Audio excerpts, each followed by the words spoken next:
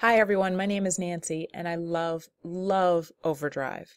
I've shared it with so many different friends, but often it's in a moment where I don't have access to Wi-Fi or I just don't have time to explain how to use it. So I just created a quick video tutorial so you can love it just like me.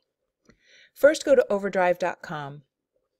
I've already signed up, which if you're a new user you would do, so I'm just going to show you what it's like to sign in. Overdrive has really changed my life. I love to read, but don't often get time. And I have found the joy of audiobooks. Books that I own physically that I haven't had a chance to read, I've gotten to go through in an audio version and actually complete and enjoy. So I'm signed in, and I know that because it says Wheeler Family up here. So now it's time for me to find a library. So you go to the town that you live in where you have a library card, and you select that library. And once you've selected your library, click into the library function. So South Orange Public Library subscribes to eLibrary New Jersey, and that's where I'm headed. And you'll see that I'm now brought to a new window, the eLibrary New Jersey window, and I have to sign in here as well. eLibrary New Jersey is going to connect me with my South Orange Public Library card number, and I'm authenticated. So one of the steps that you can't see because I'm already a member is that you have to put in your library card in eLibrary New Jersey. Once you put that number in, get the password from your local library to figure out exactly what your initial password is. Typically, it is the last 4 digits of your library card number, but that works for us here in a couple of New Jersey libraries. I'm not certain if it's going to work where you are. Now we're in eLibrary New Jersey, and I want to start by going to my account.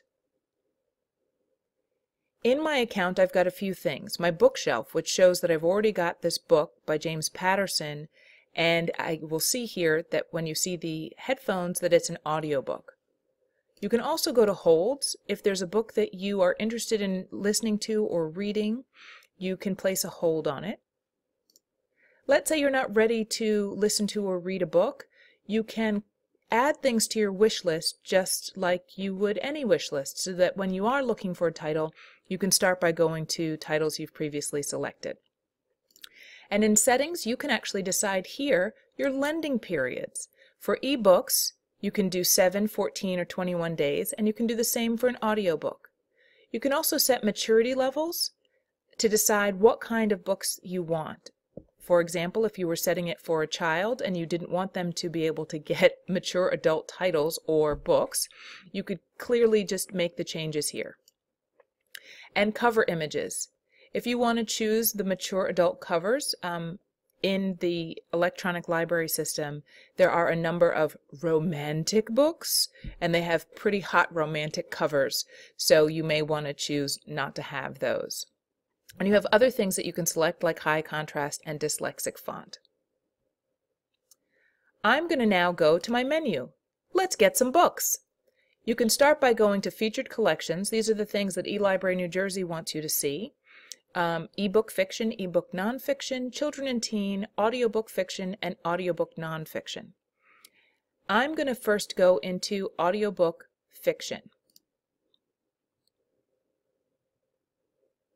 I'm a huge fan of audiobooks, and that's what I read most often, listen to most often. So the first thing you'll see is they've already sorted by added to cite. I don't like to sort like that. It just means that those are the new books they've gotten. I actually like to start with most popular. And this is showing us the most popular books on the site right now. And no surprise, the new book by Harper Lee is one of the most popular. Also, her original book, To Kill a Mockingbird, is also in the top 4. But you can see that the headphones right now are actually grayed out. That means there are no copies of that audiobook for me to download at this moment. But I still can make my interest in the book known by simply clicking onto it by simply clicking onto it and placing a hold. And I enter my email address here, and then they will send me an email when it becomes available. Or if I check this box, I can automatically borrow it as soon as it becomes available. But I'd like to show you the downloading process. So now I'm going to come to the left-hand side of the page and pick all of the titles, but only those that are available to download right now. And as you saw in my bookshelf, I had already downloaded Unlucky 13 by James Patterson. I'm going to go and get another book just so you can see the process, and this book is called Inferno by Dan Brown. I select Borrow, and I go straight to my bookshelf. On my bookshelf, I have one of two choices. If you would like to take your book, your audiobook, with you in a portable format like a telephone, a cell phone, or a traveling device like an iPad, you would select Download the MP3 audiobook. That would allow you to move all of the audio files directly to your device. Right now I'm on a PC, and so I don't need to make it mobile. I don't have to add it to my hard drive, and I can select Listen in my browser, which I'm going to do. It takes me directly to the book. Here's the book. I press play, and we're off at the races. Audio presents Inferno by Dan Brown. Read for you by Paul Michael. Pretty sweet.